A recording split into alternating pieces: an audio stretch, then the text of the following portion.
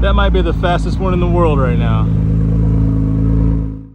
Sitting here with Kyle Nielsen. Welcome to Hard Parking with Jhae Pfenning. Excited that you took the time to come over here because you got a lot of stuff to do.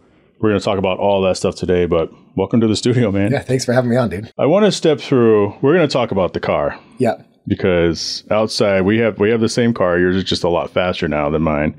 But we're going to save that. Okay. You're a big sales guy. Yeah. You know, a lot of the podcasts, a lot of the appearances, a lot of the stage stuff, it's all revolves around sales and things like that. And so we're going to focus on less sales, more people, which is probably going to be relief to you, you know, to be able to talk about other stuff. I know that's your bread and butter, but tell us, what is Aptiv Sales? Yeah, Aptiv Environmental. We're the 5th largest residential pest control company in the nation. I've been with them since we started back in 2016. And then been with kind of that ownership group since 2007. And we've had a few other brands and companies we've built and sold over the years. But yeah, I work in the environmental services pest control space. And but I run the sales program of the company. And you've been there for 17 years? Yeah. Did I do the math correct? Yep, 17 years. Yeah, because, you know, you've talked about door to door and all that kind of stuff. And I had jotted down on my notes, I'm like, door to door, like cold calling businesses? Like, no, the people, because I did hear pest control, and I didn't know if it's, you know, Aptiv at the door or Aptiv acquires this company and does all their sales and things for them, and then acquires this company, or not really acquires necessarily, is work with. You know, I know you had made mention of like the solar panel solution, because that's kind of what I was thinking of too. How door to door has kind of changed over the years. Yeah, a lot. And so anyway, 11 summers of door knock. Yeah. So yeah, in a nutshell, yeah, we go out, we build sales teams, we train them in kind of the non-buggy months. I mean, down here in Arizona, it's buggy year round. I know how much you loved being down here when you're here. The summer is not the ideal time to be in Arizona. The ideal time in Arizona is October to April, October to May. But when you're knocking doors in May, June, July, August, and you get those streaks of 10 days in a row above 110, and you're out there walking from house to house to house, and that little, you know, the awning or the front porch with the arch and stuff, it's almost like stepping into a pizza oven. You know, you step into that and you're just kind of baking. But I will tell you this, I would take dry heat in Arizona over humidity like Florida or Houston any day. The humid heat is not very, very fun. But we train our sales guys, myself included, back when I started, and we would go knock doors. Like, we don't have a lot of information. I mean, nowadays with technology, we have information about houses and homes and who our customers are and who's close by, and we can kind of name drop. But back when I started, it was literally a Thomas Guide or a Rand McNally map. I'd photocopy pages and say, let's go here, let's go there. And I'd highlight little circles. We'd drop off our car partners and our sales crews at 10 or 11 in the morning. We'd go knock for, you know, till 3 or 4. And then we'd get back, take a quick lunch from 4 to 5, and then go knock doors again from 5 to 9 or 10 at night. And you'd literally walk up to, you know, you start at one end of the street, knock on a door and give them a sales pitch and say, hey, we're doing pest control. Here are our current customers in your neighborhood. Here's the pricing. Do you have somebody? If you do, are you more price-based decision-making? Are you service-based? What's working? What's not? What are your frustration points? And if they don't have a pest control company, then they're more than likely a do-it-yourselfer, or they're new into the neighborhood and it's become an afterthought.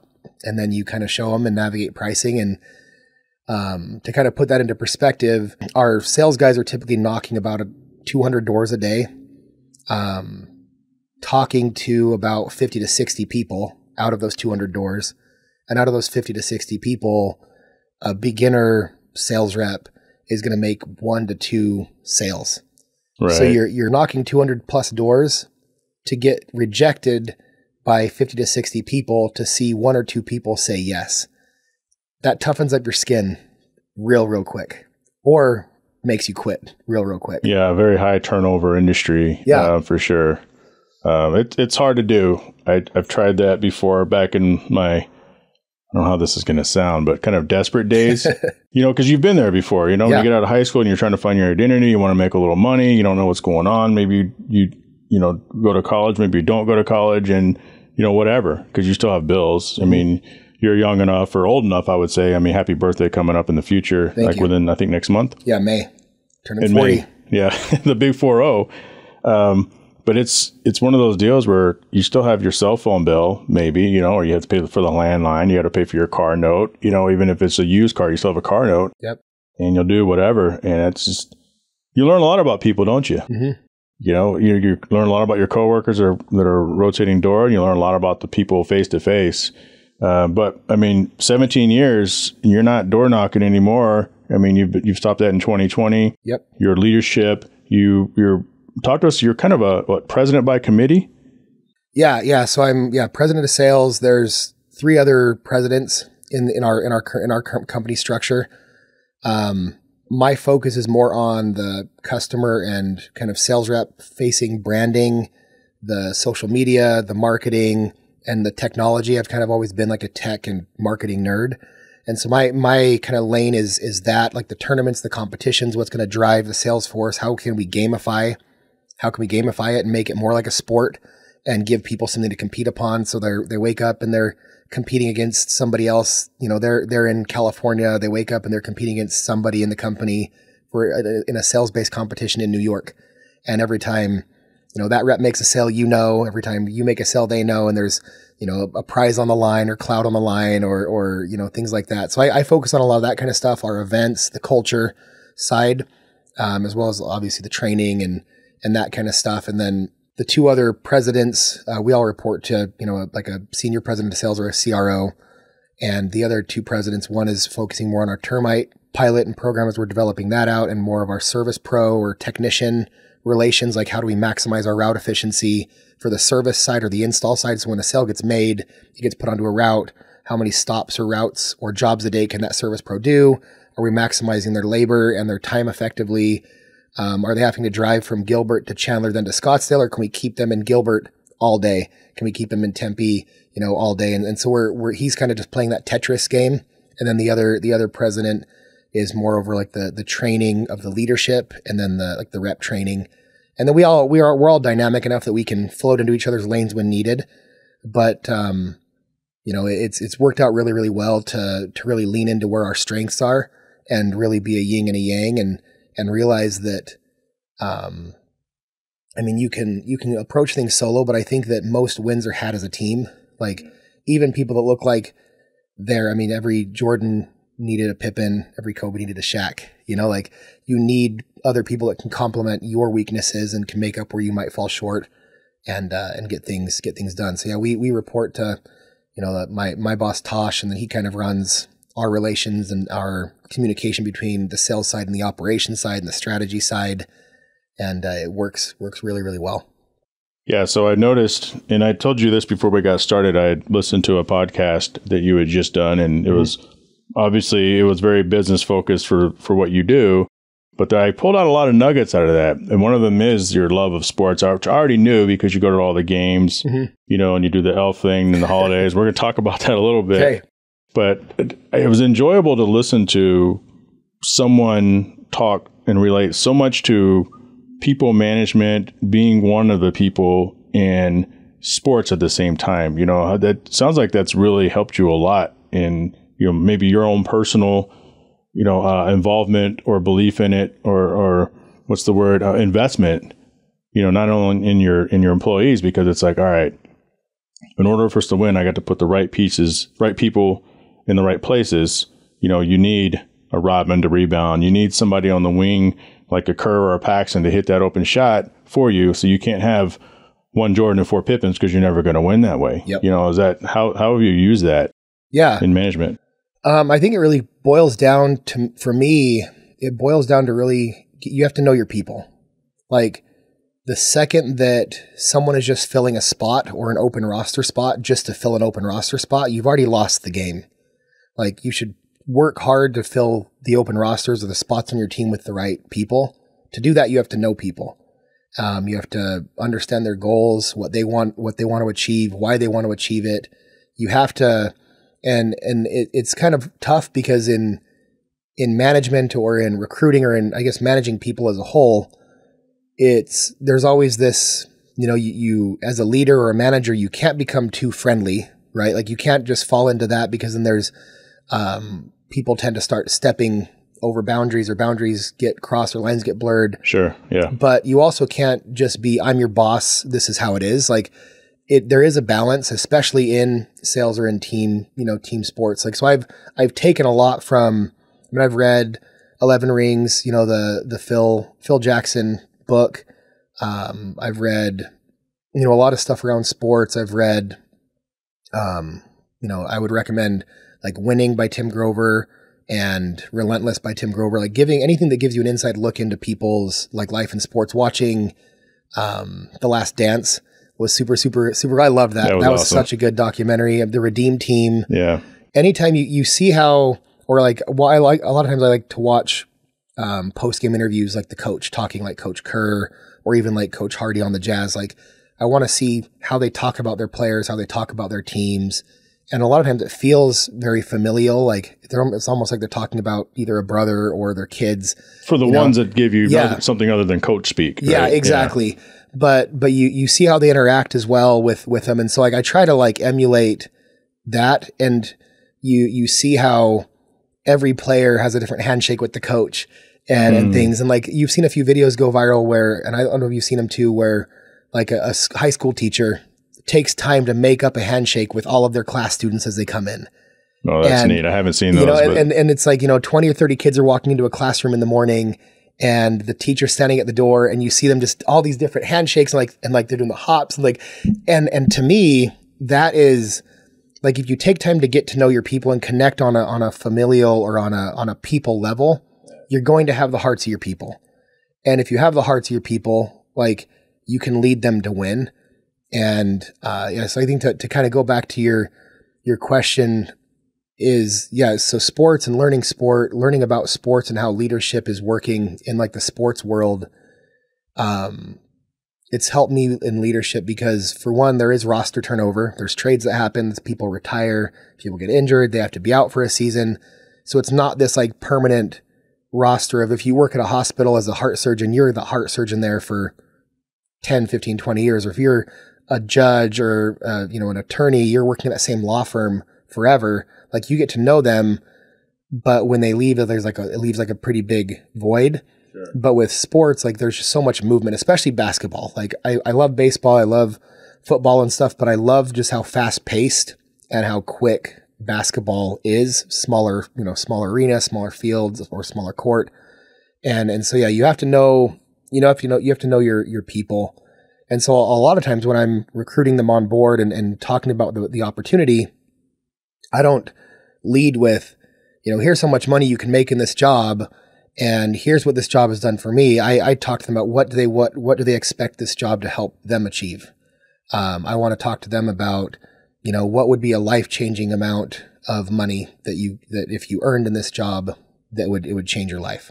Or what do you need to make at least minimum for this to not be a wash for you or a lose scenario. And everybody has a number. Some people, if they're younger, 18, 19, 20, they might say, I want to go out this summer and make 15 or 20 grand. And I mean, that's a lot of money for anybody in a 4-month period. It is. and somebody else might come into that same meeting and say, I want to make 50 grand, or I want to make 100 grand. And so if I know kind of what gets them moving, like what gets them going, what makes them want to go out and work hard, and everybody has a different version of success. Like my version of success is very different than yours, than yours would be. Sorry, I keep hitting your It's all right. mic. Yeah. But luckily it has the thing there. So I want to understand what they think is success, or what they think would be beneficial for them. And some people, they say, I don't really care about the money. I have a hard time talking to people, and I want to do this job because it's going to force me to talk to people.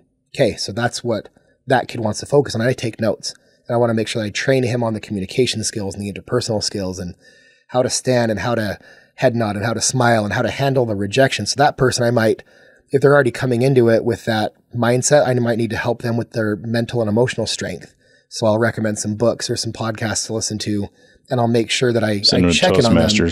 Yeah, exactly. Yeah. But the people that are more money driven, because I usually ask them like, well, why do you want to make that? Because everybody you have to have a why. Like, to make money just to make money doesn't motivate you. It's not going to really get you out of bed in the morning. I mean, some people it will, but really you need to make money because why? X, Y, or Z And I don't even like tying it necessarily, especially this younger generation of kids that we primarily work with. I say kids because, they're all 19, 20. They're kids, to me, if you're 25 or younger, you're a kid because I'm 48. So. Yeah. And so it's like, well, I want to go out there. I want to be able to buy a BMW at the end of the summer or at the end of my sales season. I'm like, great. That's awesome. And hopefully you can, but flip it and kind of leverage the fear a little bit. I believe that using fear as a motivator is actually helpful in a lot of scenarios. Whereas like you can say, if I do really well, I can buy a BMW. Great. But if I don't go out and succeed at this job, I won't have a car to drive. What's going to get you going? I want to be able to pay, I want to go to a nice college. Great. If I don't do well, I can't afford to go to school and further my education. What's going to get you going on when it's 110 degrees outside, what's going to keep you going? If I don't do well, if I don't show up, I can't put food on my family's table. I can't pay for medical bills. I can't put a house over my wife and kids' heads. I can't pay rent. Yes, and you should have your dream board. I think you should have both. You should definitely have your dream board and your goals and your cars and your mansion and your, all that stuff on the wall, because you have to have something that keeps you pushing. You have to have those big whys. But you have to be able, at least in my opinion, what's worked is when I help people see how to leverage fear instead of living in fear, it becomes a big motivator as well. So I have to understand them. And then it's pretty simple at that point. I just reverse engineer what their goal is, at least with what I can provide for them in this particular job, where it's, okay, if you want to make this much money, this is what you're going to have to sell. To sell this many, this is how many people you're going to have to talk to on average a day, which means you're going to have to knock this many doors per day. So you can, sell this much and do that. Or you can build up a sales team of sales representatives and people and make, a leadership override and sell this many personal accounts and then lead this many accounts on a team to do. And it just kind of becomes simple math. Right. Yeah. And I think that reverse engineering is a skill that we all should learn to do really well, whatever field we're at. Like if you can take something apart, you can usually put it back together. But if you were given all these, you take notes, you watch it, you put all your pieces. Like we work on cars a lot. I have screws left when I take my cars apart. Me too. I got a whole bucket, like an ammo box full of NSX screws and nuts and bolts that I'm like, I've sold the car. Yep. Oops. You do the shake test, right? You push the front bumper, back bumper. Yep. Nothing's rattling. You're usually pretty good. Yeah. But if you had those same parts laid out on the floor in front of you with no instructions, building something with no instructions is almost impossible. But if you don't have instructions and you can take it apart and have mental notes and create your own instructions by reverse engineering, you can usually get it put back together pretty close, depending on what it is that you're building. And absolutely. So I like to reverse engineer people's goals and people's whys. If I can help them take that destination, fill in the steps or as many steps as they can think of to where they're at now in their current state, then it just becomes, okay, I hit this one. This is mile marker 1, mile marker 2, mile marker 3, mile marker 4. And they might have to take some detours along the way. I'm going to hit some traffic on the way over here. You might have some slowdowns. You might have some detours. You might have some, what I call situational roadblocks. But if you don't know what your people are going for and what motivates them, then you can't lead them. And so you have to have the hearts of your people, and where there is no vision, the people perish. I think that's like a psalm, I think in the Bible, and so for me, it's just become that and so much about life nowadays is transactional. It's what can you do for me? Or it's, I want to talk to this person because he has something that I want. Even in sales, like I don't get right into back in my door knocking days when I'd go up and knock on someone's door and I always ask them, how's it going? How's your day?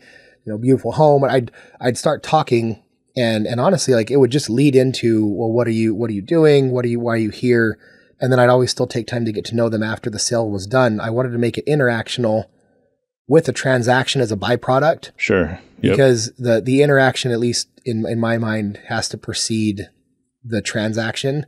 Because transactions, like when you walk up and you kind of, I don't like, I think you've seen on my Instagram, one of the days I went on my, one of my self-checkout rants. I hate self-checkout with a freaking passion.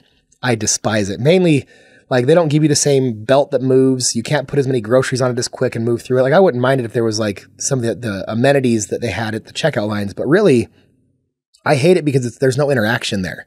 It just feels like, okay, go in, get your groceries, don't get a discount. Like if they discounted groceries at self-checkout because you're not paying for the labor of the people that are there. Like again, I think there's some ways to balance it out, but I like going to the checkout line where I can have an interaction with the person. How's your day going? Sure. Good. Yeah.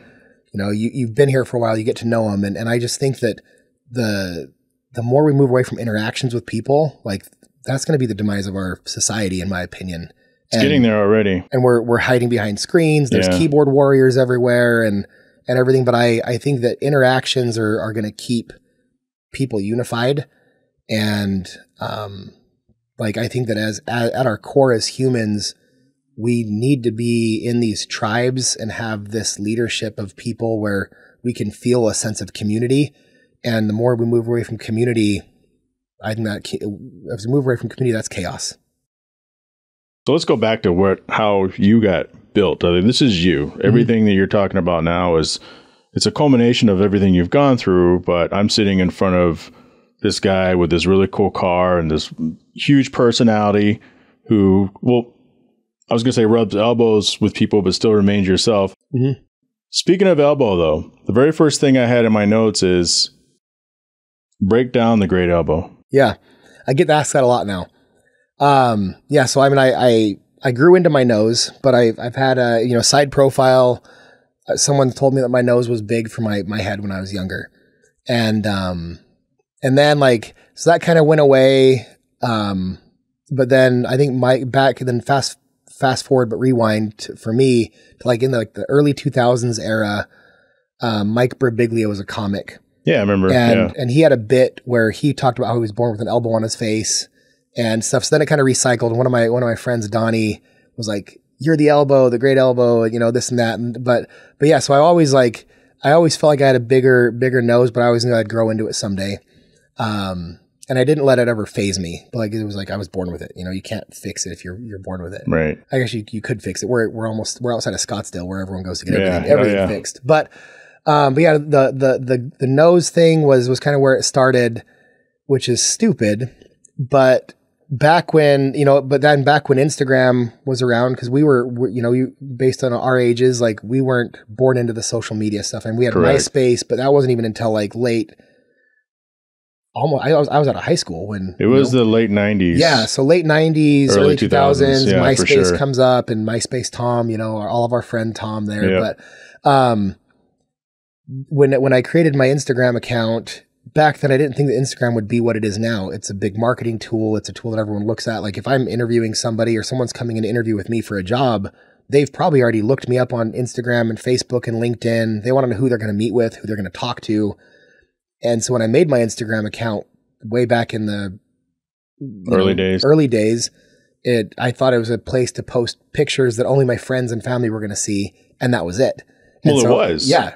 And now it's evolved into this big thing. And so as I had that name, The Great Elbow, on my Instagram account, I started getting, outside of my existing network, people that knew me of it, by that name, and by that kind of just, you see that it's instantly recognizable now. And it does stand out. People what is that? It is recognizable. So cool name though. It's what does that mean? And yeah, there is some mystique around it. But if I could go back in time, I would have grabbed at Kyle or, at Kyle Nielsen or whatever. And I think Kyle from the Nelk Boys has at Kyle now on Instagram. He's never going to give that one up. Right. That's too much of a marketing powerful tool for him. But now that it is, I can't change it. If I change it to at the Kyle Nielsen or at Kyle.the.Neil, one of those things, it becomes longer. It's not as recognizable. And so I'm just going to lean into it. And now I'm just the great elbow, but it's not because I have some sort of powerful fight move. I'm not in the UFC, era. I'm not throwing elbows at Dusty people. Rhodes. Yeah, I'm not Dusty Rhodes. I don't have it's not my WWE signature move off the ring, off the bands, but yeah, that's the name. And so I'm just kind of embracing it. And, for me, it was turning something that could have made me self-conscious when someone brought up the size of my nose in comparison to my face, which I again, I'm sure it did it at now. some point, but you may have just tucked that away. Yeah, but at the same time, it's like, it was one of those things where if it was something that I could have controlled, I guess what I learned from it is if it's something I can change or control, like, yes, you should work on fixing something. But if it's something that you have no control of, like, we need to live in this space of what we can actually control and stop living in this big assumption bubble. It's a mindset. And you learned that mindset early on. That's amazing. One of 6 kids? Yeah. Where are you in the pecking order? I'm the middle. The middle. So I have 5 boys, 2 older brothers, 2 younger brothers, and then my little sister was born a few years after my youngest brother was born. My dad always, I'm the least athletic, I think, out of the bunch. But my dad played water polo. Yeah, I did play water polo and swam. My dad, I think one time joked, he's like, yeah, we have our basketball team and a cheerleader now. And he looked at me when he said the cheerleader work. But again, I could have taken offense to that. But instead I'm like, I didn't take the cheerleader as being like a feminine thing. It was like, oh, I am the guy that gets out and rallies our people. I am the guy that hypes up our team. Like, why wouldn't that be that's not a bad thing. No. But the motivator. Yeah, the motivator. So the person that get behind everybody and push. And so that, but I fit in the middle, 2 older brothers, 2 younger brothers. So I came from the hand-me-downs, the clothes, like, if we wanted a new pair of shoes for the next year, like, we could either get the Payless version that my parents could afford, or which I knew would come with some sort of ridicule and teasing from my, schoolmates, or I could go mow lawns and pull weeds and babysit and sell lemonade and do all those things to then afford a pair of Vans or Converse or, something else back that was a little bit more elevated than just the Payless, stuff. If I wanted a backpack or, if I wanted a JanSport versus whatever was, at the 99-cent store, five below, I had to go work for it. It's back when people cared more, my kids are grown now, but even when they were going through high school, like, my son didn't want to have anything with a big logo on it. He's against logo wear. And I was talking to my wife about that back in the day, and we're like, man, now these kids, they want to go to Target and get their clothes. They want to go to, not the Walmarts, but we had one called Meijer. Yeah. Meijer had Carhartt, had some pretty decent stuff. In our day, it's like, all right, I got to get the big Nike across the thing. I got to get the cross colors. I got to get the whatever, Jinko jeans. Jinko. Yeah. I love those. So the Payless thing, though, I identify with that. I was just talking to my wife about that. Because she asked, she goes, I think she was watching something on TikTok. She goes, hey, did your parents make you walk up and down the aisle when you put your shoes on? And I go, I don't remember if they did or not. I said, but we always went to Payless because that's all we could get. And she goes, well, me too. I go, yeah, but you're a girl and girls can get away with wearing that. Or guys, there's nothing like Payless other than Payless because we had the Pro Wings. Yep. And if you had Pro Wings, it was Payless. And they had plastic soles on them. And so they had the Pro Wing Eagles, which had rubber soles. But it's just like, do you remember the first pair of shoes you had that wasn't that? Yeah. And you took care of them. You had the sneaker whitening, like you had the paint with the sponge on the end. And like, you'd whiten them up. You'd wash your shoelaces religiously. Like, you wanted to keep those things pristine. Yeah, I went from some shoes that we got at Hypermart, which I think was somewhere in Dallas. It was like the first mega store, like a Walmart, called Sergio Valiente's or something. And they make clothing. And I thought I was cool because I didn't have to wear the Pro Wings. And people were like, what the hell are those, dude? So I went from that to Jordans. Yeah, because it's just, you feel like you have to do that. Yeah. My dad said, I'll meet you halfway on a pair of shoes. And we went to the store and he looked at them and these were the 91s. So they got the pull up. And he saw the price. He goes, this is the only time I'm doing this. Yeah. Yep. So at that point, moving forward, I had to work. Being that, you're working class, and that's back in the day where kids had to work all the time. And I don't know, and maybe you know this because being in the sales force that you have, door to door, still, it's high turnover. So you get to see these attitudes of these kids that come in, what their hunger level is and kind of what you're saying earlier. Do they want the BMW? Do they want to be, you didn't say this, but are they going to be the next YouTuber or TikTok star or something else? People aren't knocking on your door asking if they can mow your lawn anymore. So there's that change. But for you, in high school, like how early was it? Because you said you'd had to kind of hustle and do what you had to sell. Like when did you know? When did you feel that you kind of had this talent? I never really took time to identify it as a talent. Like but it is a talent. Yeah, You no, yeah. Looking back now, I'm like, I should have recognized earlier on, but I think again, like when we grew up, when we heard salesperson, we thought used car salesman, like slime ball, like that sales wasn't like an honest job, which everything is sales. Like a doctor, you're a people person. You've always been a people person. And so like, again, if I wanted to go on the school field trip, I had to go sell rolls of wrapping paper door to door. Like even in elementary school, if I wanted to go to scout camp, because I was in Boy Scouts and stuff growing up, I had to go. Eagle. We'll talk about that. Yeah, that was a fun little journey. But I had to sell. Here, I'm offering you a Carmelo bar for $1. Yeah, that's what these are. The world's finest chocolates. Yep. You know, if I wanted to, I had to sell the pancake breakfast tickets to go to scout camp for the summer for that 4 or 5 days. Like, so it was always out of necessity. But what I took that as, I didn't ever take the time to say, oh, this is me selling and I'm a salesperson. It was that I want to do something and I'm going to find a way to get there. It was always, I will put in the work, whether that's on the labor end, mowing lawns and pulling weeds and, you know, selling lemonade and painting houses or painting numbers on curbs or whatever that is. It was just always, this is the means to an end to get what I wanted. But I always loved the interaction of people. I loved putting a smile on people's faces. And I think it really clicked at one point. It was like, I think maybe it was in middle school and I was doing like the school fundraiser stuff. And I knocked on this guy's door in my neighborhood. His name was Chuck Shipley or Charles Shipley, played for the Dolphins back in the day, some Miami Dolphins.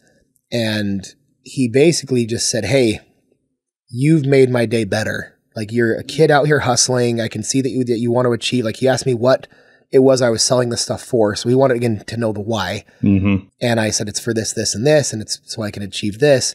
And he literally cut me like a $300 or $400. He was like, well, how much money do you need to earn?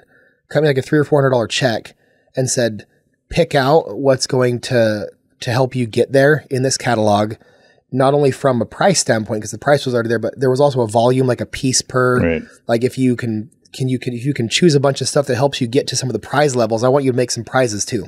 Cut me a check and said, pick out what you think I'd want that's going to help you hit your goal and bring it back when it comes in. And so there was when he said, I'm buying because I like you and because you took time to connect with me, that I was like, that's a valuable lesson. Yeah. You know, that could be one of those weird pivotal turning points. Yeah. And nowadays, like when my nephews are earning money for their track team or cross country team or basketball team for their uniforms or for their club stuff, I'm like, well, what do you need? How much do you need? How much are you short? I'm like, do everything you can, go out there and hustle and do everything you can to get as much money and earnings as you can from everybody else, all the donations, but then hit me up at the very end and let me know how much you're short. And I have no problem, you know, $200 or whatever, like writing them a check or sending them some money to make up where they've fallen short after everything they've done. And not that I don't want to get, you know, religious for a second, but I believe that that's a lot of how, like, I believe in God, and I believe a lot that that's how a lot how God works. Like, I don't want to get controversial. But I don't believe that just by saying I believe in God, everything is going to go nice. Like, I believe that like faith without works is dead. That God is going to make up where you fall short. And yes, if you're giving, if everything you give is putting you at 1% of the 100 that's there, I do believe that if you're giving your all and that's your all is that 1%, I believe God will make up the rest. But if you're at 1% and God knows, and you know, more than God knowing, you know that you can give 50 on that, if we're looking like at a chart or a graph or something. Right. God's not going to make up the other 49 and then an additional 50, because like you have to, like, I believe that in life, like God or the universe or karma, from like a favorable blessings, prosperity standpoint, steps in after you've exhausted your resources. And so for me, it was this, do all that you can first and then come and talk to me and we'll see what we can work out. And if they've put in the fruits of their labor, if they've shown you that they've done it, and even if it didn't result in anything, like I will take my sales reps, for example, to kind of finish up that point. If a rep is going to go out there and knock 200 doors a day, without fail every single day, talk to 50, 60 people, talk to 70 people, knock 250 doors a day because they know that they're not at the same level as somebody that's really skilled or charismatic, and they sell 1 or 2 a day, I will bet on that person every day over, as far as like, that's the type of person I want to do business with and I want to have in my tribe and be in my corner, than the guy that could go out and sell 5 or 10 people a day that goes out and works for 3 or 4 hours and just coasts. The person that's not pushing themselves day in and day out. And I don't expect playoff level performance. That's another, with the sports, like we're going into the playoffs now. I love playoffs because you see a different animal out of every player. You have to tap into reserves that you didn't know were there, or that you knew were there, but you knew could only be sustained for a shorter amount of time. Like Steph can't play playoff basketball the whole season. Neither can LeBron. Neither could Jordan. Like the intensity. Jordan did. Jordan did. Yeah, let's. And the game was different, but nowadays in the game we're playing now. Yeah. And that's why, like, I think there are GOATs of eras. Like Jordan is to me the undisputed GOAT, but if you're talking eras, like Jordan was the GOAT of his era, Kobe was the GOAT of his era. Before Jordan, you have LeBron is yes, one of the GOATs of this era, but you can't play playoff basketball all 80 games of the regular season plus the playoff run. Like it's not sustainable from a health, longevity, mental standpoint.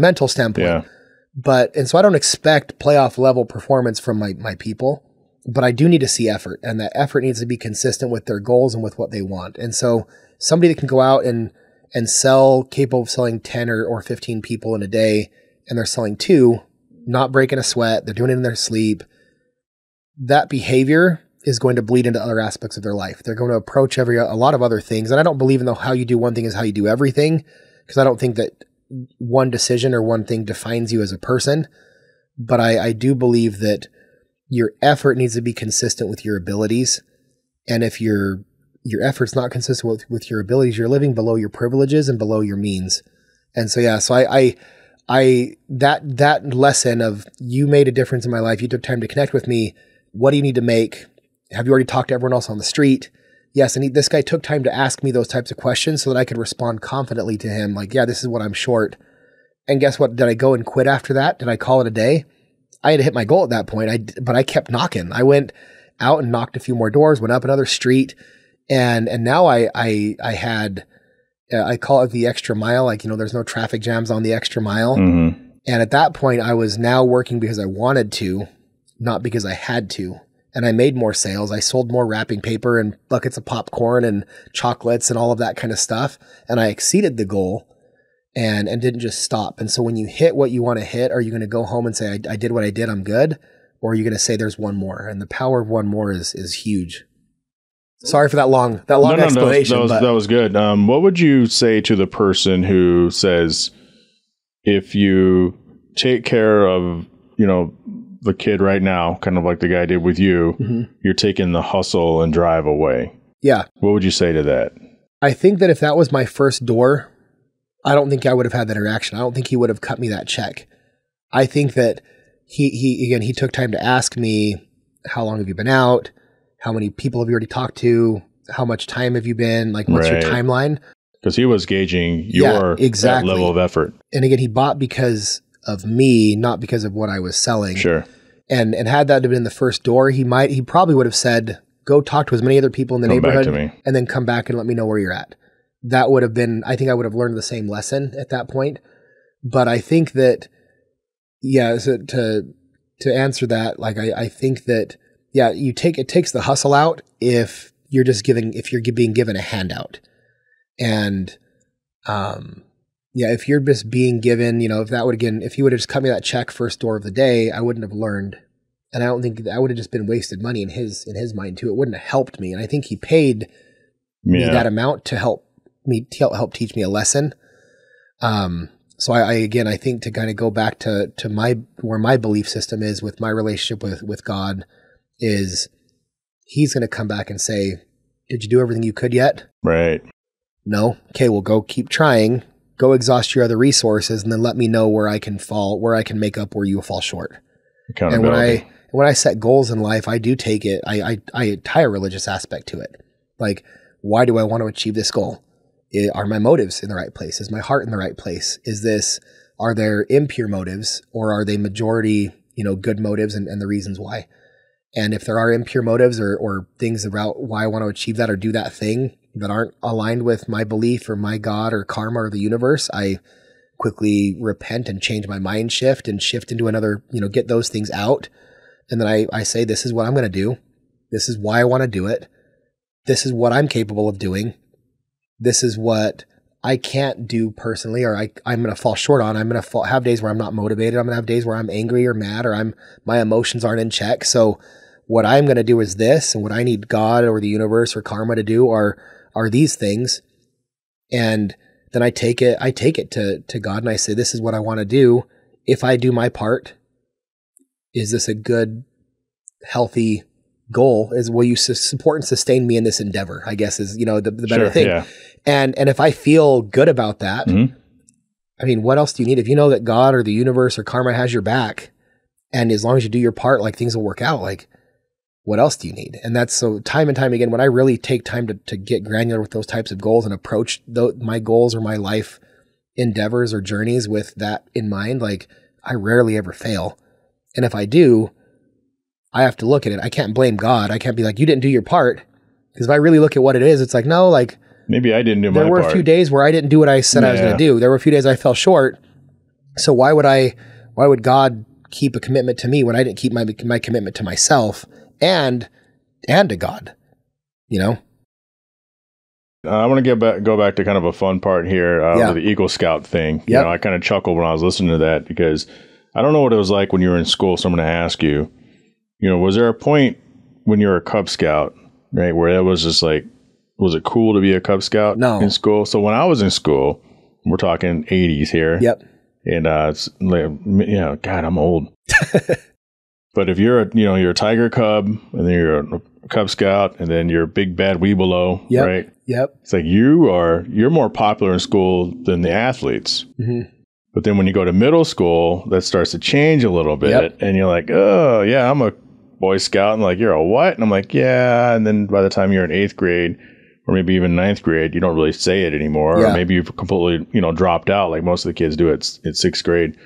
But you made it, even though you said you trickled all the way there, you made it all the way to Eagle. Yeah. And that's a big deal. Like, I made it to first class and I thought I was doing all right, but I didn't make it to Eagle. So that's a big deal, man. And that's commitment. Mm-hmm. So that's, but it was never, you don't remember it ever being kind of cool?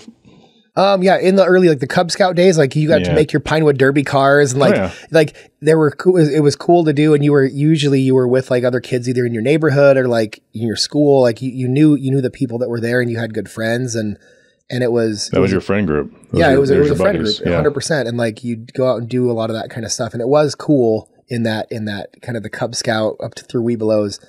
But dude, you couldn't have paid me money back in high school to wear my Scout uniform to school. Like not at all.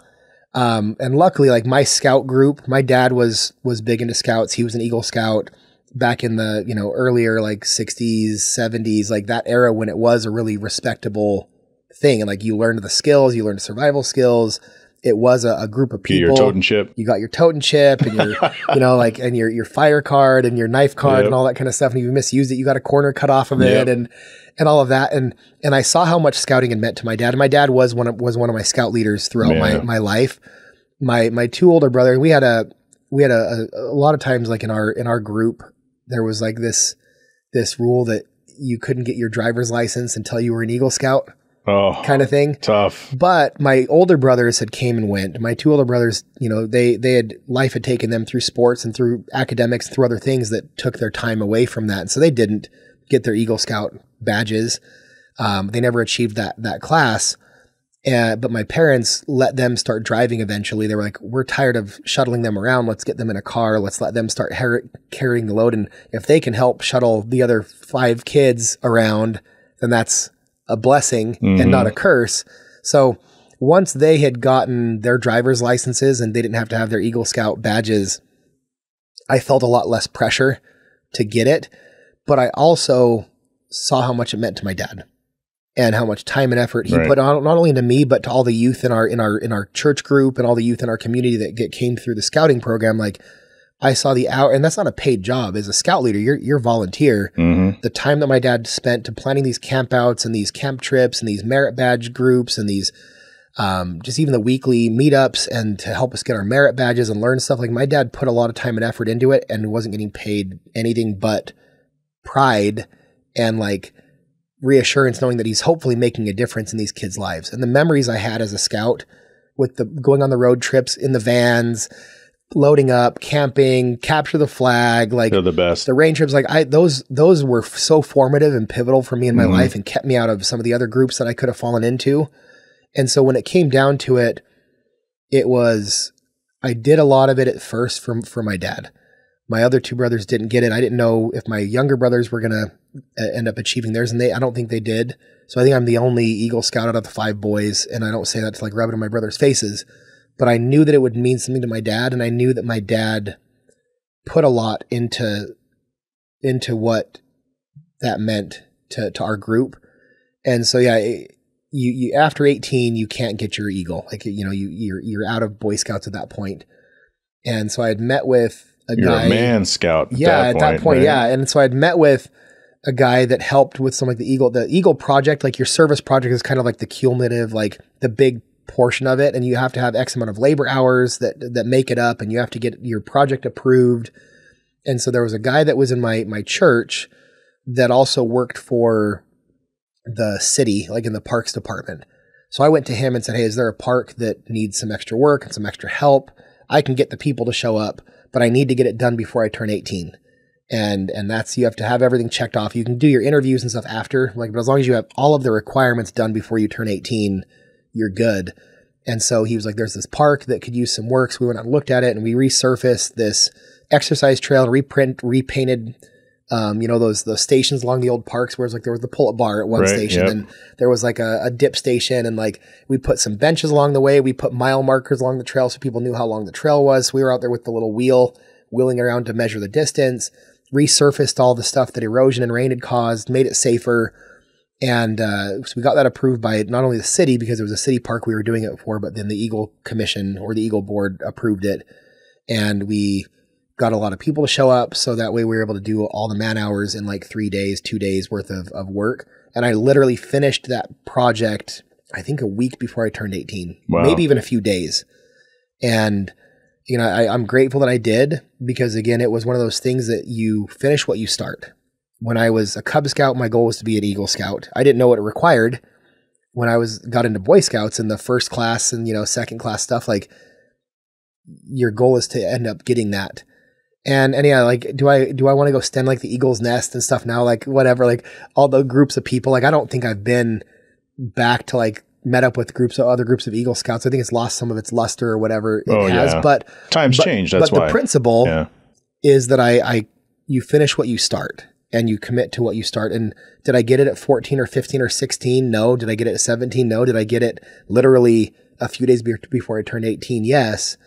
And again, seeing my dad's reaction when I finished it, and did he help? Did he pull some strings? Did the city pull some strings? Like, did they all help me to get there? Yes, but they knew also they understood the importance of helping somebody finish what they started and getting that across the finish line. And so I think that has helped me later on in my life to really buckle down and say, no, at the start of my summer in my current job now I can talk to these reps. You committed to this at the start of the summer. Got to finish. Right. Like, there's power in finishing, even if you're not going to get the results you need. I believe that failure and success are habitual, like they're habit forming. You run into people that they're always out of a job. They can never hang on to a job. They're always sick. They're always this. They're always that. And they've started down this negative spiral, and it's so hard to pull yourself out. But if you can get little things, like even little goals, like people say, you know, the most important thing to do when you wake up in the morning is make your bed. You've already started your day off doing something good. You get your workouts and stuff done. And I've had a mind shift over the last year and a half with my own health, my own like weight and what I want to try to do. And it used to be, I have to go to the gym every single day. That would last a week, last to 2 weeks. As something comes up, you wake up late or you have to handle some work stuff. And all of a sudden you didn't make it to the gym. So now you're a failure, and you're again operating from that failure's point instead of the win or how can I win? And so my goal shifted. It was, I set kind of like, I lowered the bar a little bit where it was, I just need to move and sweat for 30 minutes a day. You know, Monday through Saturday, I want to do focused active movement. I want to be able to move 30 minutes a day. I can do that. Anyone can do that. Whether that's walking at the end of my night, or hopping into my garage and grabbing the weights, or doing, you know, sauna and cold plunge, and then, you know, walking, jogging, shooting around, you know, basketball. Like, I can move, I can focus on being active for a 30-minute period, sweat a little bit.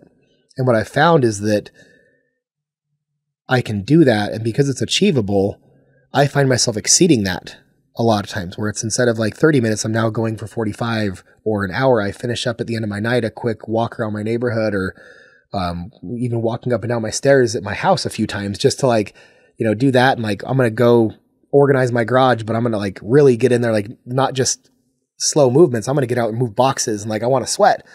It's like, okay, 30 minutes is done. Let's go for another 15 or 20. And then I find myself hopping on the exercise bike, or hopping on the treadmill, or grabbing weights. And now I am getting that hour to an hour and a half in. But what I did was 30 minutes.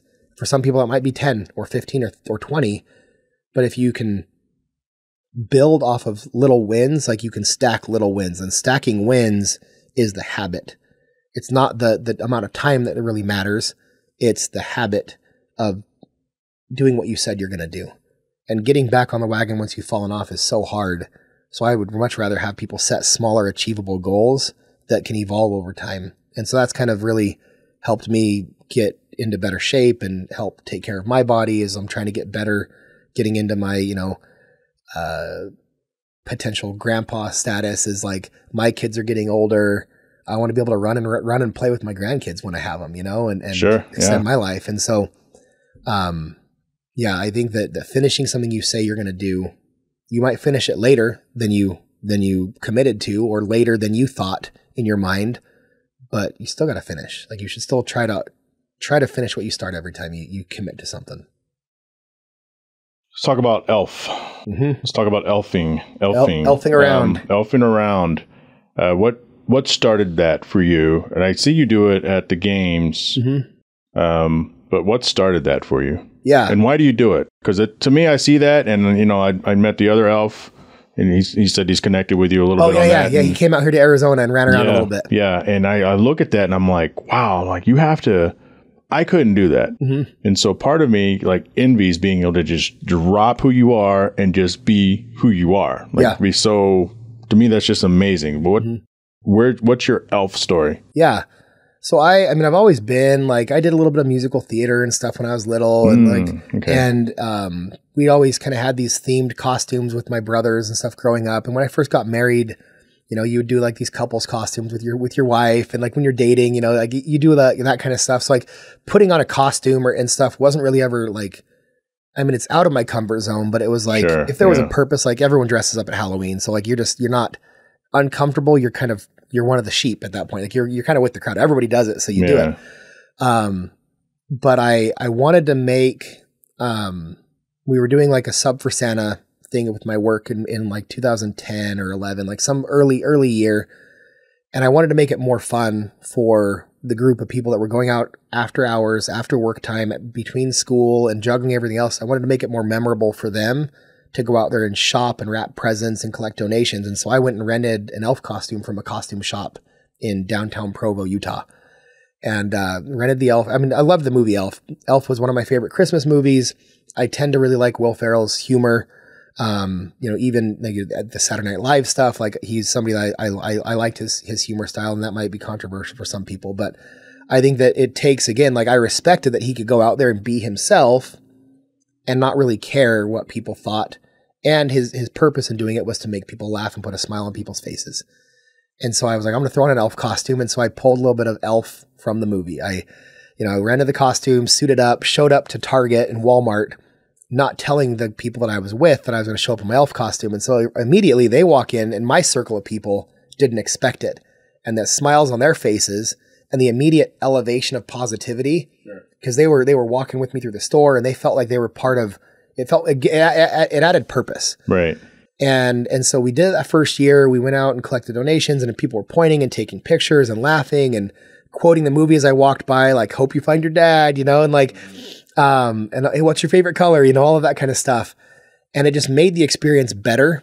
And when you put that on, like, and I think that when you, whether it's an elf costume or I know a lot of people will do like the Iron Man and they'll go visit the kids in the hospital, or they'll do Captain America. Like when you put that on, you're putting on what people remember in that movie or remember in that character.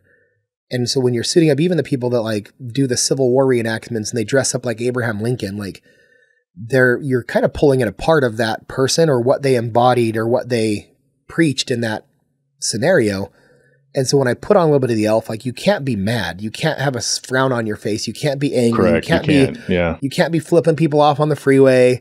Like you have to be a positive, happy person. And so that even though that character didn't have a mask, it had a mask, like that perma smile, that happy wave. Like, and so I found that I was happy and happier in that costume because of what the costume meant to the people around me. And so then fast forward to the next year, we went back and I was like, oh, it was fun. I'll do it again. Put it on again.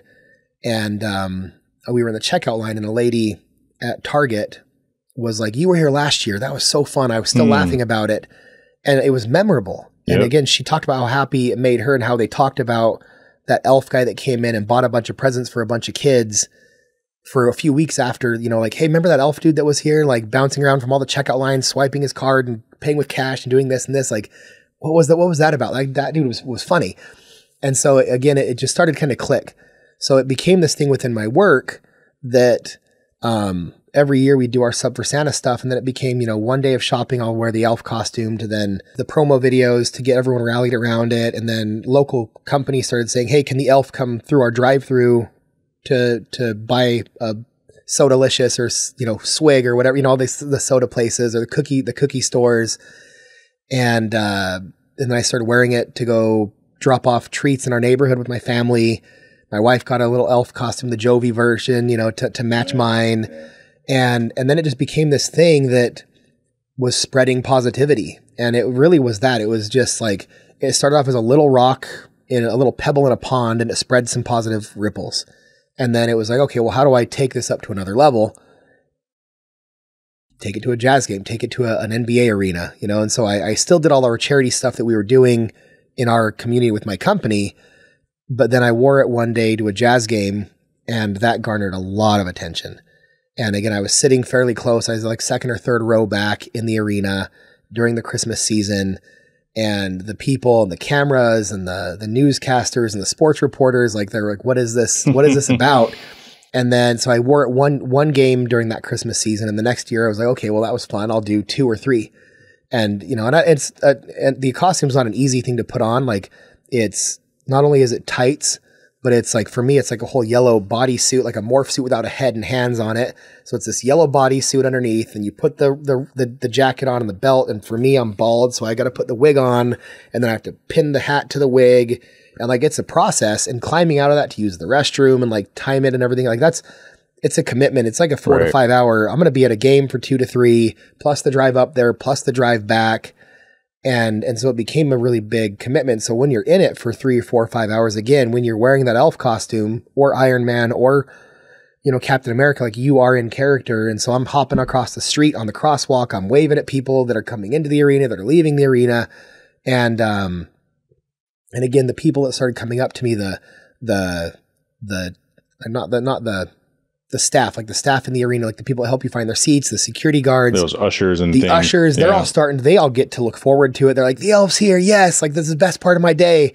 And then the kids are starting to come up and ask me for autographs, and like, it just became a big, big thing. And so I created like an NBA elf, like Instagram and TikTok. And like, I'm not putting a whole lot of effort into it now, but it's becoming something that like, it's becoming something that is a little more noticeable, where I'm starting to do some of the away games. And I went to a Raiders Vikings game during the Christmas season in Vegas in my elf costume. And, you know, I wore it out of my hotel, back to my hotel. I ended up at the craps table and the blackjack table in my elf costume, you know, like, and again, it's just garners attention, and it is positivity that just the people that I talk to end up happier and smiling because of it. The people that I don't even notice are looking at me are smiling, they're laughing. And so for me, it was, what can I contribute to the world to even for a split second help somebody laugh or smile that wouldn't have smiled or laughed otherwise. And what can that little smile or little piece of positivity in their life that day turn into, or keep them from experiencing? Like they might have just lost their job. Somebody might be contemplating suicide, right. or, and that's a story that we could go into, really big, was that somebody came up to me after a game one day and was like, you know what, I was coming to this game thinking this is my last thing I'm going to do that's fun for me, and then my life is over. And they saw the elf hopping across a crosswalk and saw me in the arena waving and harassing a little bit in a playful way the opposing team's players, and like my team's players were fist bumping and high fiving, and they were like, what is this guy? Why does he do it? And I literally, after the game, he came up and he was like, why are you in your elf costume? Like, what is this about? And I said, I just want to spread positivity. I want to help be a reason that people smile and that are happy, because I don't know what people are going through. Right. Yep. And this guy was like, dude, like I was going to kill myself at the end of my night.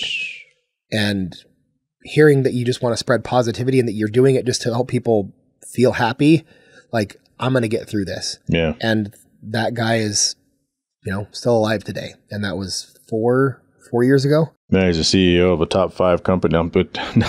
Hopefully, yeah. I don't know. Cool. But again, like right. You never know the power, and you don't have to put on an elf costume to do it. Like the power of a smile or a wave. We're so like in our phones and heads down and faces down, like even like at a stoplight, like I stop it and look at people at my sides that are driving and stuff, and someone make eye contact with me, whether I'm in my elf costume or not. I'm going to wave. I'm going to smile. I always tell people, hey, have a nice day when I'm leaving a building or coming in. If somebody has a name tag, I want to call them by name. I'm like, hey, Jhae, how you doing? Like, and a lot of times they forget they're wearing a name tag, and they look at me like I know them. And I'm like, I don't know. You got a name tag and you have a name, so you deserve to be called by your name. But then on my way out of that same building, see you, man. Good to see you, Jhae. Have a good day. Yeah. And so I think that the world just needs more fist bumps, high fives, hugs, smiles, and like, again, interactions. And if that can be a platform, that turns into with my stupid elf costume, why not? And it helps me feel young, keeps me grounded, keeps a smile on my face. And during that time of year, which is supposed to be a happy, giving, grounded time of year where we're thinking about our blessings, thinking about our future, thinking about, all of the joys that Christmas really in its meaning means. Even the commercial side of it. The commercial side of it is gift giving and giving happiness. And then outside of the commercial side, there's the religious side of things. But it's supposed to be a time of year that we're supposed to be a little more happy, a little more giving, a little more charitable. But because of the commercialization and the stress and the keeping up with the Joneses, and I can only afford this for my kids while my other friends are getting this for theirs, like it's this time of stress. And so the elf costume just helps to kind of curb that with people. If I'm shopping at a store in my elf costume on Christmas Eve to go get, my last minute stuff, and they see an elf hopping through the store and walking through the store, they're going to smile for a second. And so I do it really at this point because I know that it can impact, I know the power of positivity and how positivity can impact people on a whole different level. So it started off as something novel and has turned now into this idea where I'm visiting primary children's hospitals, right, and I'm helping with foster care kids, and I'm doing big toy drives and traveling across the US in my elf costume through airports, on airplanes, in those areas, and in the subways in New York. And it's so fun. Yeah, I would ask you what's important to you, but the answer is making a difference. One thing I ask a lot of people who are more in the public eye, like yourself, is perception versus reality. And what I mean by that is when people see you and don't know you, what do you think or what do you know of the perception versus the reality? And you can say that with some of your inner circle. You have some very famous people in your inner circle. You're not like them, but the perception could be that you are, so do you have an answer to perception versus reality? If someone takes a second to talk to me, they'll know pretty quickly that I'm not this type A red alpha, Do you find that personality? Or maybe you never even hear it? I don't know. Like for me, I try not to, like, if I ever like catch myself with like a smug look on my face or like I'm looking too tough. Now, is there a time and a place to look to walk with purpose and walk like you are stronger and maybe a little more alpha than you are. Yes, of course. Like there's neighborhoods I grew up in. There's places that I lived in Mexico for 2 years. Like you had to walk, you know, if I was walking around like a happy, flappy, smiley person, that's a target versus like, I mean business. Yeah. But for the most part, like if I see someone at these events, or I know that I'm around people that maybe have a certain perception about them, I try to be the first person to walk up to people, shake their hands, ask them how they're doing.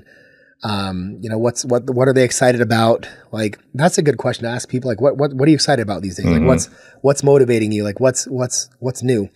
And taking time again to connect, because I think we do get too, especially with social media, like social media is putting a fake perception of who people really are. Like even some of these people that you might look at and think, oh, like, that person is a really big, mean alpha. They're always right.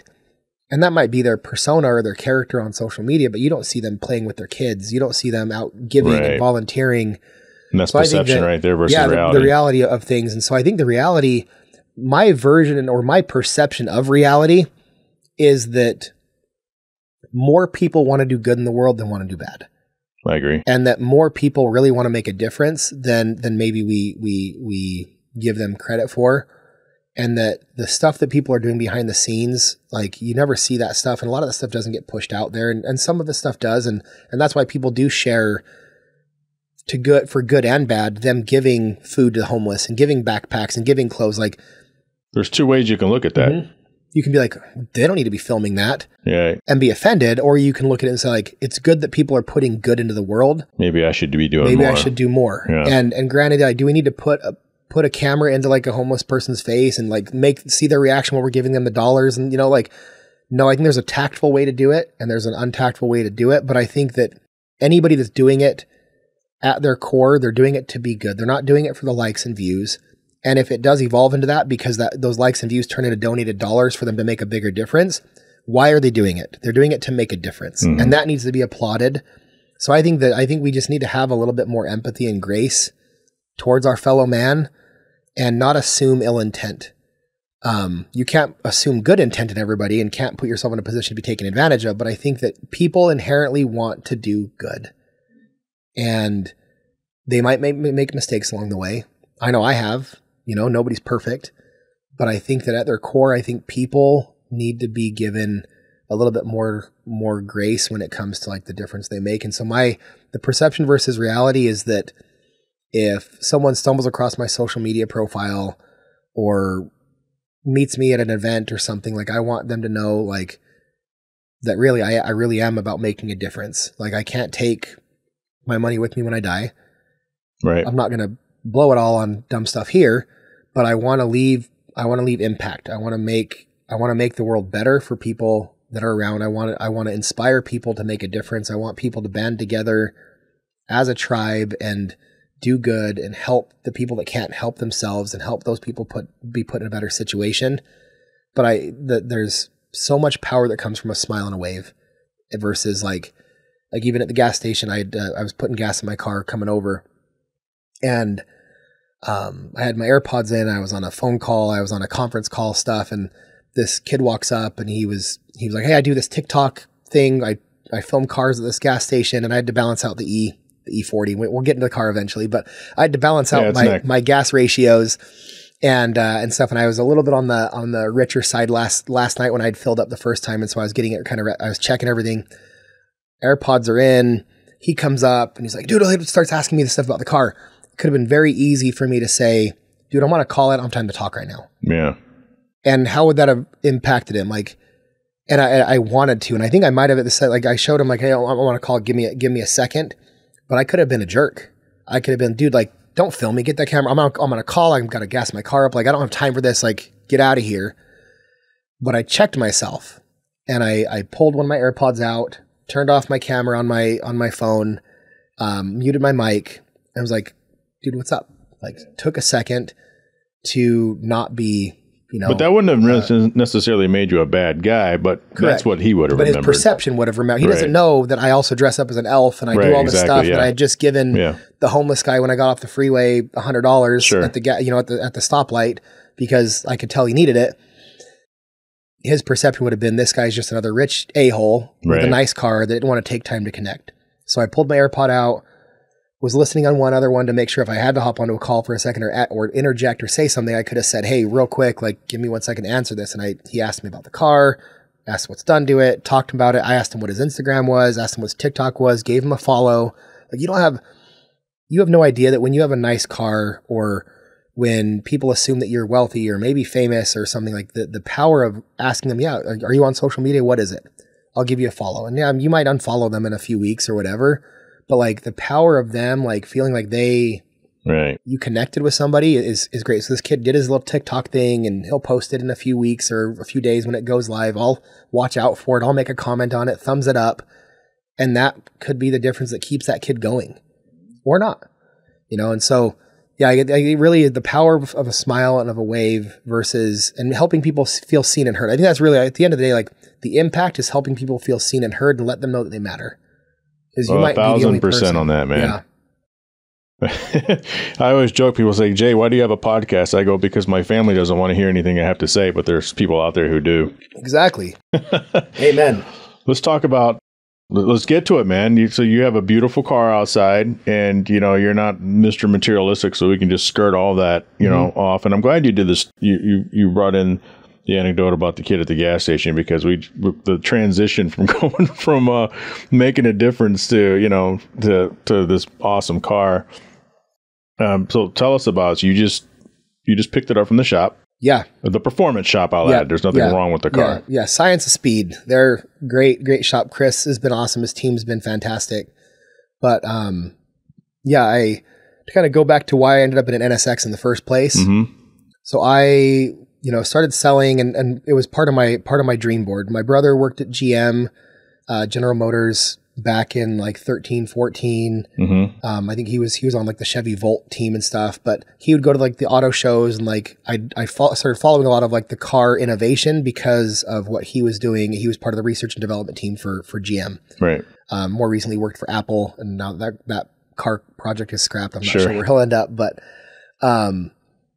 there was the Detroit Auto Show. I think it was unveiled in 2013 was when the NSX was like first teased about coming back. I think it was 13 or 14, whatever one it was. Like they had released a promo book and it went out to all the Acura dealers and everything too. And I remember looking at, I had an Acura TL at the time. Like I had a TL Type S 2007. Mm-hmm. I bought it 2009 and it was like the best car I'd ever bought. That was like, I wanted a car. And I love it. Dude, that car drove super fun. My friend still owns it and it drives no problem. He's like over 250,000 miles on it or something now. But I wanted a car that was flashy enough that like when someone got into it, like this is a nice car, but I didn't want, again, the cliche BMWs, the cliche Mercedes in my field there. Cause I was a recruiter. I was in the sales world, but I wanted a fun car that was reliable. And again, Honda and Acura had always been JDM, just they knew how to build reliable cars. Mm-hmm. I'd grown up in San Bernardino and I was around a lot of the JDM scene back when Fast and Furious came out in high school. I was helping work at a sign shop that primarily did like realtor signs, like for sale signs for realtors and stuff. But when the first Fast and Furious movie came out and they'd filmed it at the Norton Air Force Base and like filmed some scenes in Ontario, California, like the car races kind of became a really big thing. And so the sign shop I helped work for, Sin Signs, the guy's name was Todd Sin, S-I-N-N, quickly became a wrap shop. And so people were bringing in their Jettas and we were doing the dragon logos on the sides and the circle headlights. And so I was kind of plugged into that JDM street racing, not the Lamborghinis, Ferraris, like none of it was high performance. It was muscle car / JDM Rice Rocket, cars, the Ricers. I loved those things, like so fun. But so when the NSX came out, I had always had a goal to I wanted to one day buy a sport car, supercar. And it was a unique enough car that spoke to me a little bit about my roots and where I grew up and where I was upbringing. And it was also not that even back then in 2012 and 13, if you owned a Lamborghini, like you were a big deal, and you're still a big deal if you own one nowadays, but they are a lot more common. They're a lot more common. Financing is a lot easier to get on them and stuff. And people can play the influencer game where they're borrowing there's on. a big influencer, thing and a YouTuber thing. And it's almost, and I mean, YouTubers are awesome. And most of them that we know, they bust their ass, and that's a big perception versus reality too. 100%. Like that's a lot of fucking hard work. Yeah. But it's get a big YouTube channel, first purchase Aventador. You know what I mean? So there's kind of that weird thing out there. Yeah. And so for me, it was this idea, and that promotional book stayed in my office drawer in my office at my headquarters for years. And every time I'd open my drawer to grab something out of it, it was the first thing I saw. And that was part of my dream board. It was one day I will own an NSX. And, it wasn't even in production yet. It didn't even come out until, 16 really. And so fast forward, 3 years, I was looking at it and it was one day I'm going to own an NSX. One day I'm going to own one. So, 2018 rolls around, end of 18, it was actually early 19. I was finally at a point where I was like, okay, it's time for me to go. I'm in the position now where I can buy one based on my income and based on where I'm at, that it's not going to take away from my ability to provide for my family. So lesson out to the young listeners, like, you don't buy something that you can't afford. Like, don't leverage yourself, over leverage yourself, unless that can provide you some sort of passive income. Like, leverage yourself into properties and into real estate, into income, generating stuff. But a car depreciates. Luckily mine appreciated and I was able to make some money off of it. But I got to the point where it's okay, I'm in a position in my life now with my family, my wife, my kids, my home, my job, my career, where I can buy one and afford it and not have it be a liability in my life. And I was already kind of in the car scene a little bit. I mean, I'd bought nicer cars along the way and stuff, but I had this thought, was like, do I buy a Huracan? Or do I buy a GT3 RS? Like, the cars within that kind excellent of vehicles, by the way. Great vehicles. Yeah, I'll own one of those someday as well. Right. But I had told myself, like, I loved the thought of this NSX, and I told myself I would buy an NSX when it was time to buy one, and that's what I want to buy. And honestly, it was the best decision for me. For one, I kept my promise to myself. Maybe back to my Eagle Scout days or those other stuff, like. But it was also the purpose behind it was that it was unique. It was a different car than what was out there in the car scenes. When I'd go to the cars and coffee meetups and I'd go to the car shows, again, there was never an NSX in any of these groups. There was only like 3 or 4 in Utah. 2 of them were owned by the Acura dealership owners that stayed in their garages. Mm-hmm. And like one other one would get out there and drive. And so when one came into Utah at a good price point, I paid like, I think $135 or $140 for it. It had 7,000 miles on when I bought it. I bought it 17. And I drove the crap out of it. I sold it with like 27,000 miles on it. And that was over like a 2-year period. So I really, really drove it. I got it satin PPF. So it had this Batmobile look to it. I loved it. And then they announced at 2001 Monterey Car Week, they announced the Type S. Was it it was 2001 Monterey Car Week. Yeah. Or 21. Yeah, 21. Because then they went on sale not too far like after. Literally the next morning. Yeah. So they teased it with the little commercials and stuff. Yeah. And you got on the list. I got on the list. I was calling, and my dealership actually reached out to me and said, "You drive yours. We see that you drive yours. Acura sees that you drive yours everywhere." And we, and luckily, like, shout out to John, VP of Sales of Acura North America. Like, he is so active on social media in the community, and he'll comment, he'll respond to DMs. Like, hopefully this doesn't. It's crazy that he does do that. Yeah, right? Yeah. John Akeda. Yep. Yeah, John's an amazing human being. Yep. And like, I had posted some photos and some car content and stuff too, and so like I felt like I was part of this community, especially this community that was different than the Lamborghinis and Aventadors, and just. And the fact that it is a Honda, like, I still felt working class, like, right. And it was reliable and you could drive it. It was comfortable. And so I ended up getting, I got on the list. I shot my deposit over there. Like, hey, we can get you the one allocation we're getting. It's yours. Do you want it? How much money do you need? How fast do you need it? Take it. Looking back, I wanted the Gotham Gray. I think we all wanted the Gotham Gray, but looking back, I'm glad I didn't get it. I'm glad I don't have it either. I have I got the Long Beach Blue Pearl. got it all that I needed. So I got it at sticker. And that's another cool thing about it is that like you and I, the dealers didn't see this as an opportunity to do dealer markups and sticker markups. And we got the car at what it was selling for. Yeah. And so we got the cars. We were all playing the waiting game. We started seeing the numbers roll off the line. And we thought originally it was going to be a sequential number, but it was by paint types and, everything. So like, I think mine was like, I'm 79 out of the 350.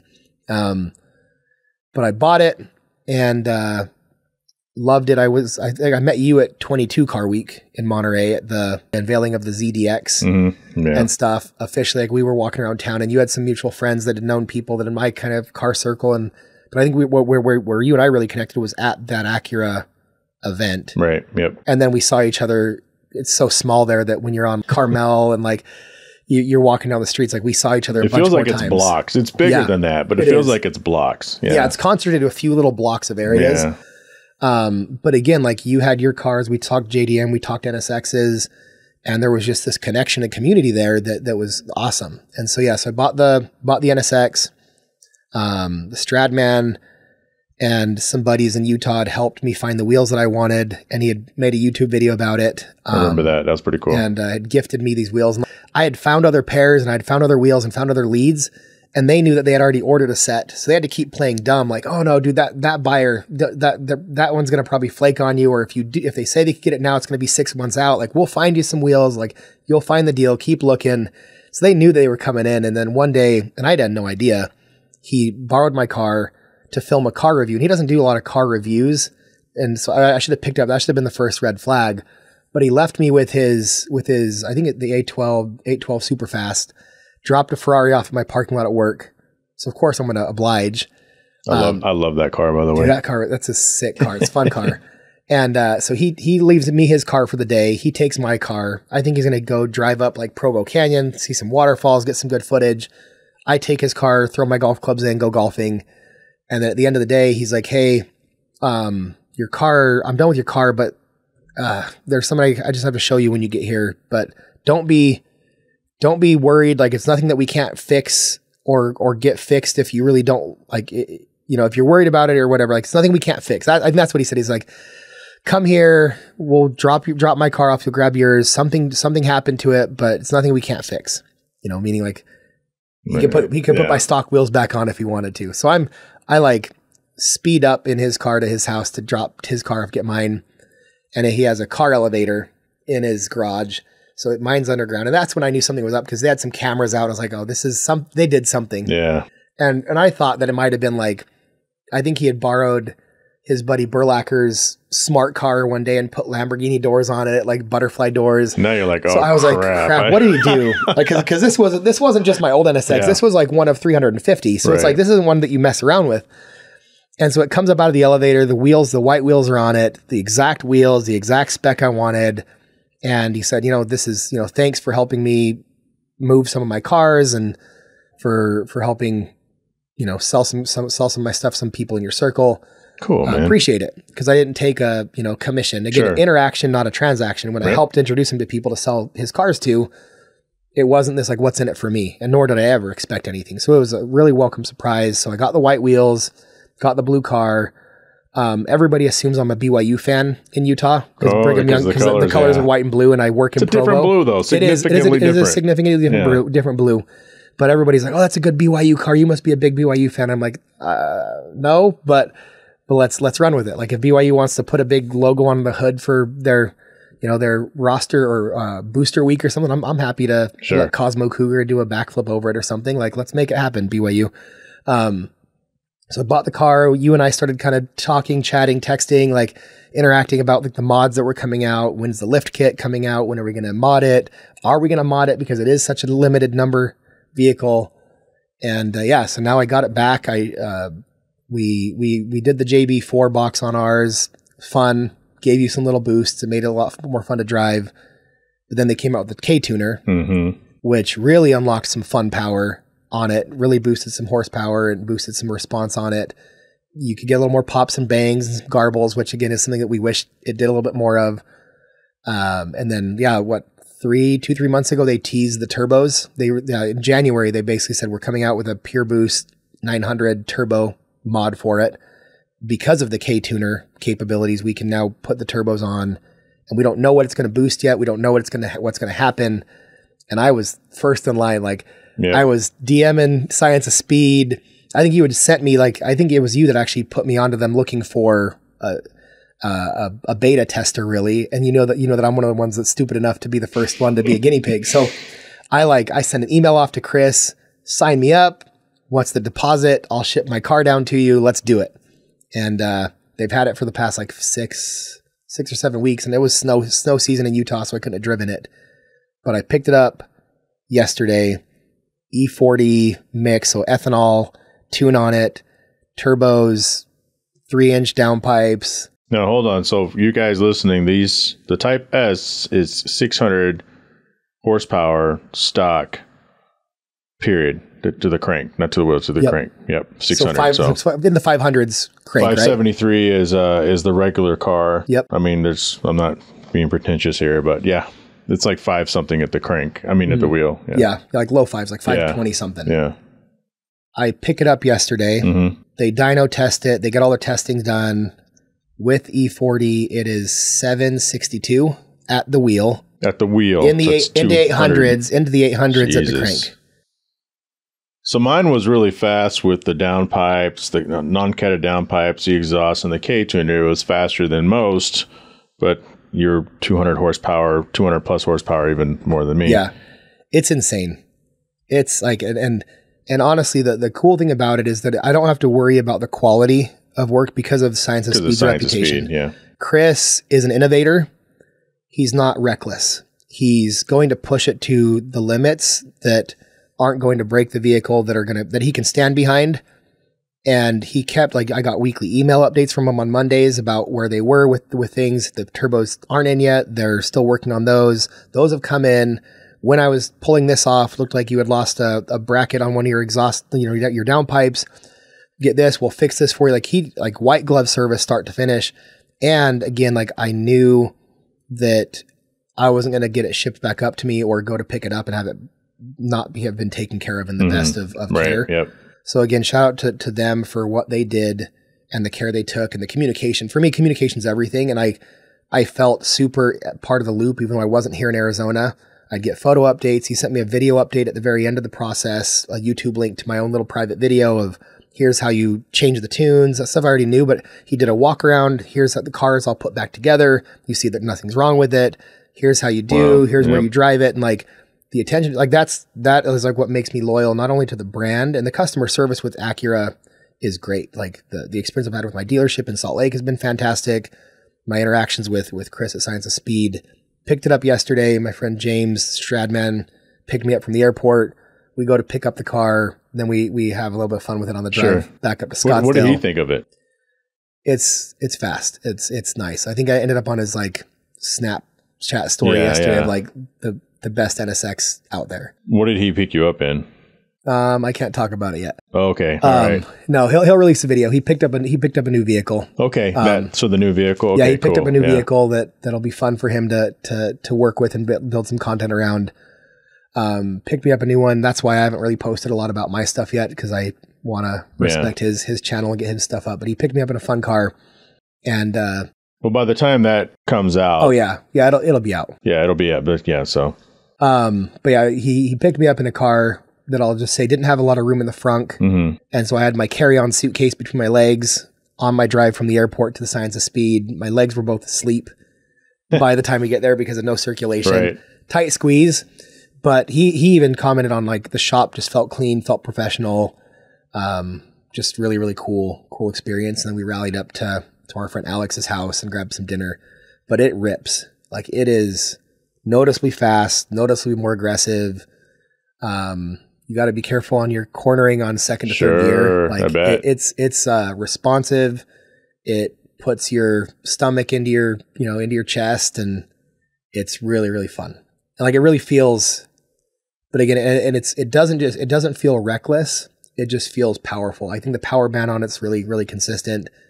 And I don't know what else to do from here on out. Like the next thing would be to, probably upgraded clutches. Oh yeah, no, the lift. The lift is the last thing I'm going to probably do to is a lift when it comes out. I know they're close. Okay. But yeah, it'd be next one would be like bigger, like upgraded clutches, and but they have to do like engine mods and stuff too, and then you're pushing into like the $30,000-$40,000 mod world, and it's like it's where it needs to be. Sure, that's cool, man. Well, Kyle, the great elbow. Thank you for coming by Hard Parking. It's my pleasure that you drove all the way over here and showed us your awesome car outside, or showed me your awesome car outside. Yeah, you guys don't get to see it. No, we're going to go for a ride in it. Yeah, I'll see it. You guys won't be able to see it.